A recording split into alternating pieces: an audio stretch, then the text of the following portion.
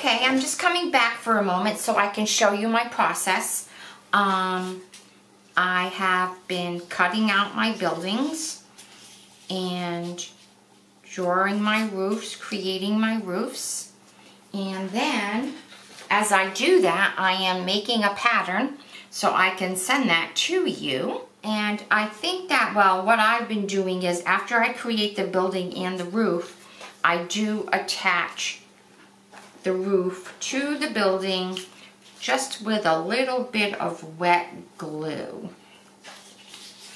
so that when I go to lay them down afterwards, it'll be easier to figure out what goes behind and what goes in front of, because the buildings will be whole.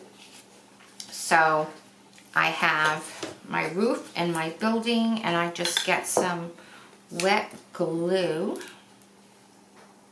and always put your glue upside down in something so you can pull it right out, and you don't have to wait for it to, to squeeze out for you.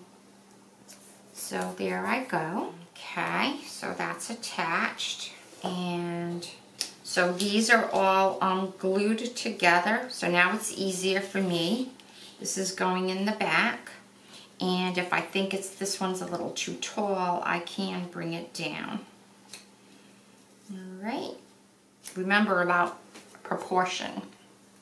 I think it's a little bit too high right now, but I think I will wait and play around with it. That is the size of the pattern that I made for you, though. Another thing I do that's helpful is when I'm placing things down, I will get my camera, and so I don't forget what I did or I am doing, or when I take this apart, I can see what I did by taking that picture, so it's there for me. All right, so I am going to go back and continue building my houses.